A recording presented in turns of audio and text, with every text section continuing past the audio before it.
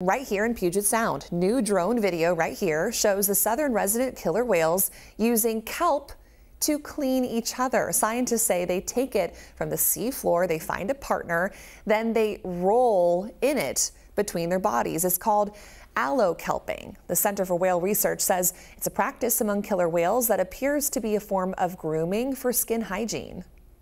So what's interesting here is they're not just finding an object in their environment and then picking it up and using it as a tool.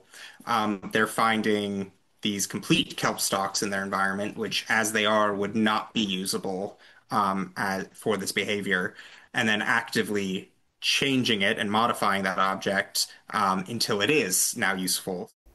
It's really remarkable to watch this video and to see that. The discovery marks the first time marine mammals have ever been seen using a tool to groom themselves. Scientists recorded at least 30 examples of this happening, so they know it's been happening more and more.